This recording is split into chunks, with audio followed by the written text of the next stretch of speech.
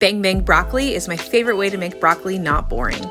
First, preheat your oven to 425. Then add broccoli, olive oil, and salt to a baking pan and toss. Bake for 18 minutes. While it's baking, let's make the Bang Bang sauce. Add mayo, sweet chili, and sriracha and stir. Once smooth, set aside. Now take the sheet pan out and add cashews and bake for 3 more minutes. Once they're nice and toasty, you're just gonna push everything to the middle and pour that Bang Bang sauce right on top.